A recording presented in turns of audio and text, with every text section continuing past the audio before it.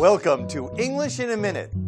Here's an example when two words used together can sound very painful. Hey, I saw your friend Anna yesterday. She was telling me about your birthday party and she said that it was the best party that she had been to all year. Wow, that's why my ears were burning. If people say, "My ears were burning," it means someone was talking about them, but they weren't there to hear it. Imagine a message being sent to you when people are talking about you.